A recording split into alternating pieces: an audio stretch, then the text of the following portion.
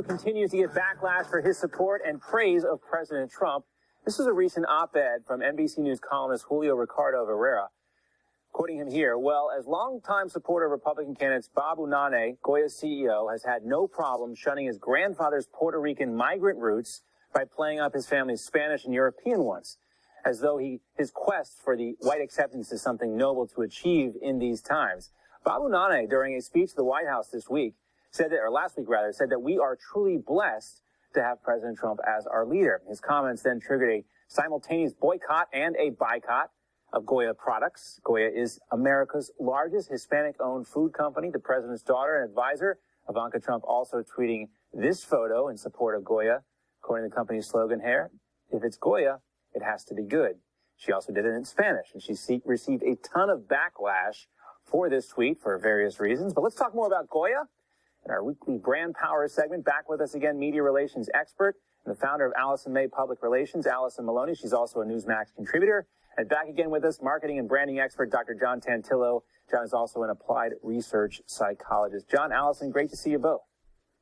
Yeah, great to be here. Thank you. All right, so here's what MSNBC reporter Chris Jansing had to say about Ivanka. Quote, senior policy advisor to the president endorsing a product using the company's own advertising line, ethics rules do not allow it, and pretty much unimaginable in previous administrations. Yes, a lot of stuff is unimaginable when you think about previous administrations. But let's talk about Goya itself. Allison, is this good or bad for Goya?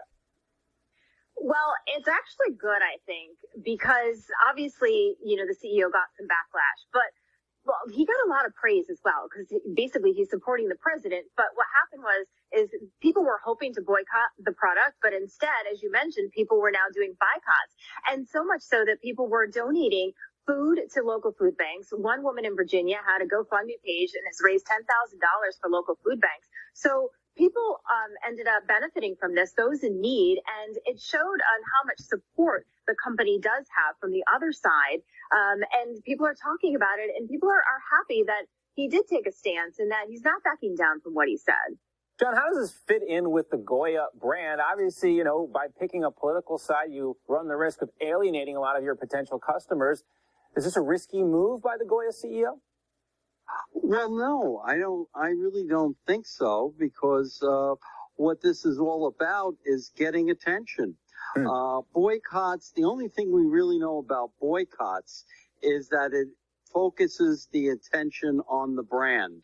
And what happened here was because of Goya's past and their good deeds of giving foodstuffs to the poor, it focused the attention on their meritorious behavior and was a plus. So if you're going to do a boycott, you better make sure that what you're trying to promote is going to stick.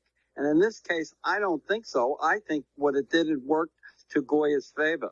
Allison, one of the funniest things I saw in response this week was the hashtag Black Beans Matter going around, which not to diminish that too much, but that was what somebody else said about it. Another thing to talk about too, guys, Allison, you actually brought this up. You texted me about this last night. We were kind of talking about what we were going to talk about on Brand Power today, but this one got a lot of attention. Burger King, the brand known for their hamburgers, the Whopper, they're trying to get a boost from the environmental push.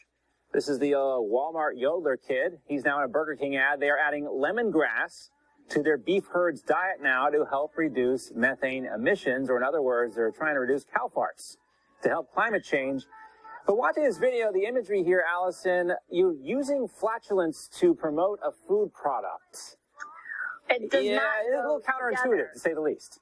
It doesn't go together. I had to watch it twice because I didn't think it was real, to be honest with you.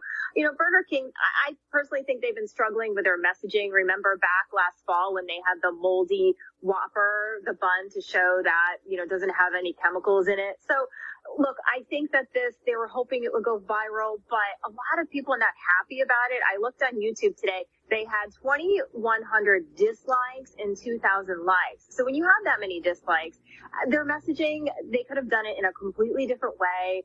It just is not appealing, and a lot of people are talking about it, but not for the good. John, I'll admit, Burger King got me with their Impossible burgers. I had to try one to see if it really tasted like meat, and it wasn't bad. I don't know if I'd do it again, but when you can have a regular hamburger. But again, this kind of thing, Alison mentioned all the negative feedback they got, but sometimes you tell me any feedback is good feedback, and they're getting a lot of attention here, but using flatulence to sell hamburgers... It's not your demographic, my demographic. It's for young people. Look at who they chose to represent the product. A kid.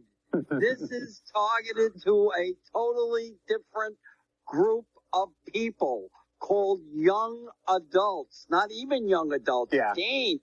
Well, this is not for us. I guess we can try it on our kids, Alison and John, and find out if they're going to start asking us if they can go to the place where the cows fart. I guess I don't know. It's just, sorry.